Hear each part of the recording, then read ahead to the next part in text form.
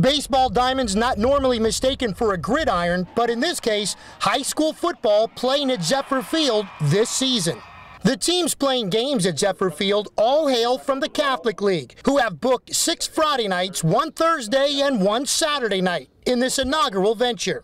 This is just an opportunity, and I'm hoping that it's going to pan out well. It's going to be a great environment for our families, and they're going to enjoy the product we put on the field. I'm real excited for our guys, the football players, being able to play at a top-notch venue like Zephyr Field. When this new ownership came in, they were ready to move with it, and I think their attitude from the beginning is we want to be involved in the community. We really anticipate that families are going to feel much more comfortable coming to these games because of the parking.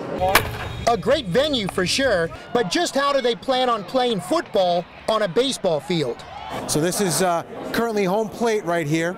So this is the third base line, the first base line right here. Fans will be able to sit, the home team will be able to sit along the third base side. Visiting fans and band will be able to play on the first base side. We're going to go from first base all the way out to left field, and that gives us the best field and the best view.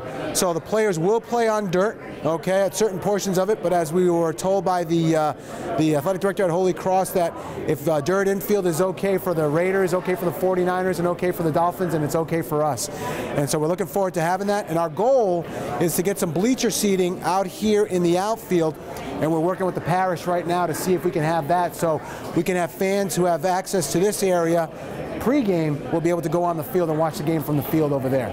To see football played on a diamond seems kind of fun. I think it's going to be enjoyable to do it. I think the sight lines are going to be great. We're really looking forward to it and excited about it as well. From Zephyr Field in Metairie, Eric Ritchie for CoxSportsTV.com.